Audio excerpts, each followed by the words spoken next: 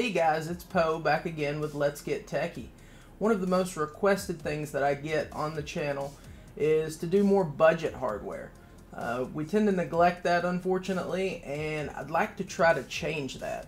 I would like to start doing a little bit more budget-oriented reviews. So with that in mind, today we're going to take a look at an RX 460. This is from Asus. This is their Strix 4GB model, and we're going to take a look and see if the $135 that I paid for it is worth the money or not. I have a bad feeling it's not going to be worth the money, but we'll let the performance speak for itself.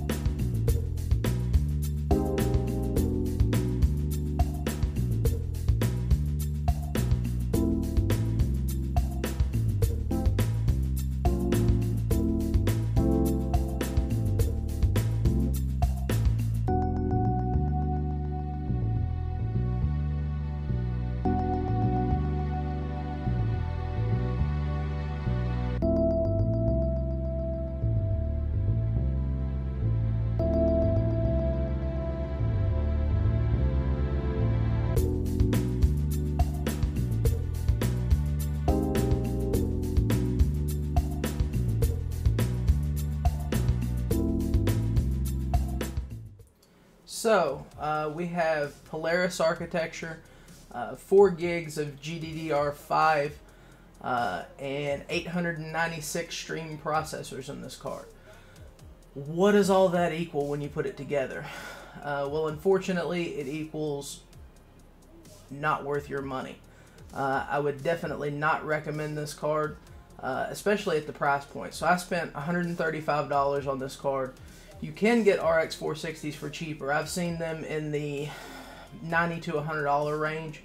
To be perfectly honest, I still would not be a buyer of an RX 460 at that price point. For it to be worth it to me, I would have to find one used somewhere in the $50 or $60 range. The reason being is because last generation NVIDIA 960 absolutely demolishes this card.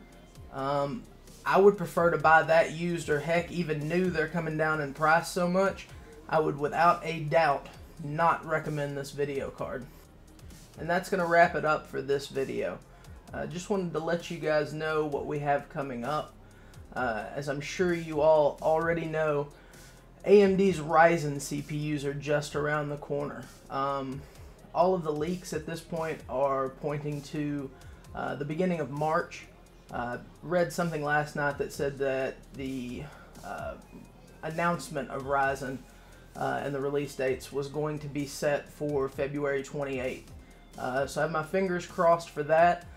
We definitely will be covering Ryzen on the channel, so make sure you get subscribed for that, and drop us a like. I appreciate you guys watching, and we'll see you in the next one.